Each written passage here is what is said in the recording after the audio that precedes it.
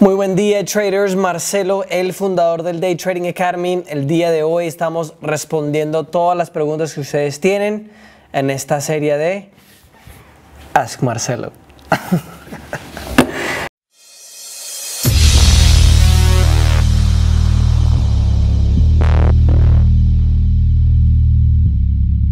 La primera pregunta, bueno, obviamente estamos acá en el centro de trading más avanzado de Latinoamérica, en Medellín.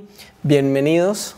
Mi casa es su casa, especialmente cuando todo el mundo está ganando dinero. Obviamente eso para mí es la mejor alegría del mundo, que todos los traders allá en el mundo que están con nosotros, contra nosotros, al lado de nosotros, que todo el mundo está haciendo plata. Esa es la idea. No se olviden de suscribirse acá en el canal de YouTube. Agradezco mucho que ustedes están interactuando tanto conmigo con esta serie. Realmente lo valoro mucho. Muchas gracias. Y bueno, si tienen preguntas, no se olviden de poner el numeral Ask Marcelo. Cliff Villalobos pregunta: ¿cómo puedo hacer para elegir un broker seguro y no ser estafado? Recientemente me estafaron con $20,000. Un momento, silencio para Cliff. Silencio, lo pueden escuchar, silencio. No se ríen. Ok, Cliff, discúlpame mucho que eso te pasó. Lamentablemente esto es algo que realmente tenemos que tener cuidado ahora en día, más que todo porque estamos en la época donde las identidades financieras, comisionistas, brokers están fracasando. Algunos ejemplos en Colombia, obviamente Interbolsa hace unos años, ¿cierto? En Estados Unidos durante la crisis de 2008-2009, PFG Best, también Bear Stearns, eran identidades con más de 100 años de edad. Imagínate eso. Y recientemente el broker de Forex FXM. Me imagino, Cliff, que usted seguramente estaba operando en opciones binarias o Forex. Sería mi primera, ¿cómo se dice? Guess. Intento. La primera cosa que adivinaría. Y bueno, y después si no era eso, era CFDs. Muchas veces y la mayoría de las veces no tenemos ese tipo de problemas con los brokers de acciones y futuros. Eso es parte de la razón que soy contra hasta la tierra que me entierran. Eso no lo dije bien. Contra hasta que me entierran al Forex, opciones binarias y CFDs. Las personas obviamente pueden empezar con poco dinero, pueden hacer mucho dinero, supuestamente. El único que yo diría honestamente que he visto traders hacer dinero es el Forex, no los voy a mentir. Además que soy contra el Forex para ustedes, que no quiero que ustedes operen el Forex porque en mi humilde opinión, con los 16 años que tengo, es un mercado mucho más difícil para poder operar y también es mucho más difícil de operar por la manipulación y obviamente no hay tanta regulación. ¿Cómo evitas esto, Cliff? Primero, obviamente operar en un lugar que es más seguro, que en mi opinión es acciones y futuros. En el lado de futuros, pronto vamos a tener nuestra propia plataforma para poder bajar el costo a la mitad. Todo el mundo, más que todo en Latinoamérica, que obviamente es una inversión sumamente grande que voy a hacer para poder intentar de crear esa plataforma, pero después lo que vamos a intentar de hacer es bajar el precio menos de la mitad de lo que deberían tener que pagar por una plataforma ahora mismo, ¿sí? Entonces, esa es la primera cosa que yo diría que puedes hacer para poder intentar de no ser estafado.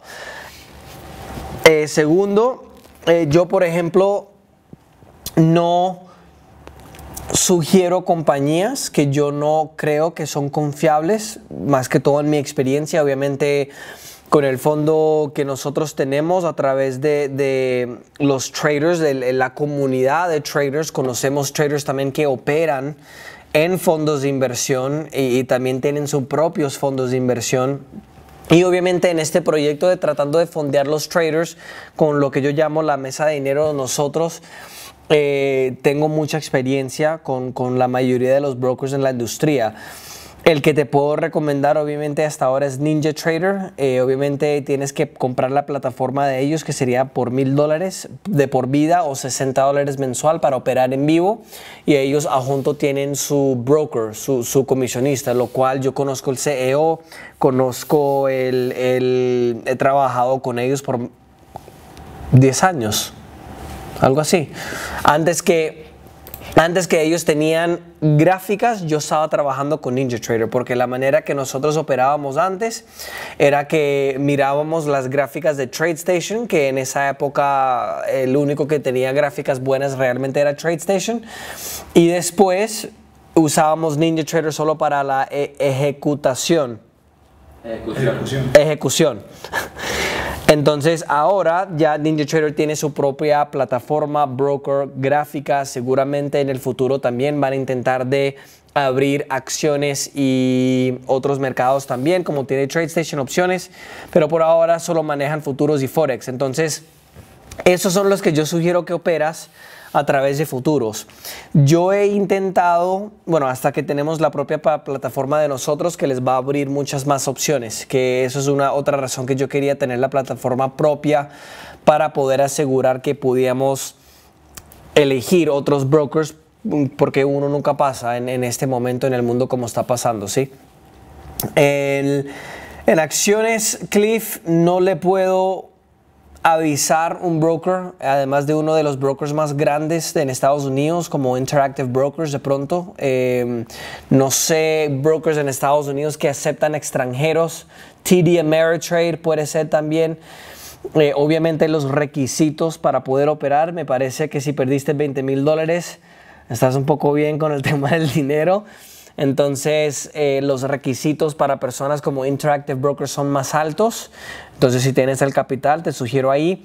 Además de eso, no te puedo sugerir uno de los brokers de acciones de bajo costo, porque obviamente intenté hacer eso en el pasado y realmente nos fue muy mal, porque además que tienen costos más bajos para empezar, habían muchos costos invisibles, como la plataforma, los giros y cosas así. Entonces yo preferí no sugerir una plataforma o un broker en acciones que no sea, bueno, uno de los grandes obviamente, pero entiendo la situación de Latinoamérica, donde para la mayoría de ustedes el capital no rinde mucho capital para poder abrir cuentas de 5, 10, 15 mil dólares con estas compañías más grandes. Entonces me disculpas mucho por el tema, Cliff, que escucho que perdiste esa cantidad de dinero.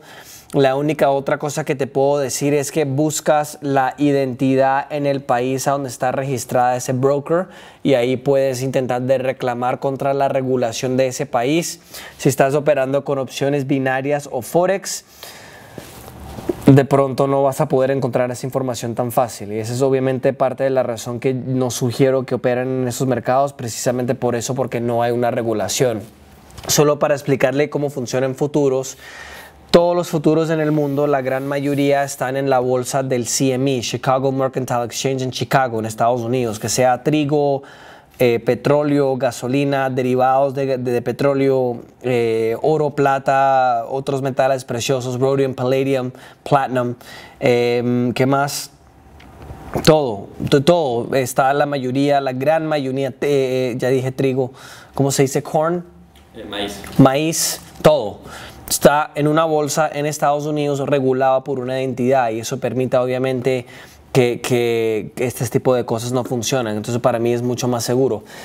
Cliff, gracias por la pregunta. Disculpa otra vez que eso te ha pasado, que eso no es lo que me gusta escuchar.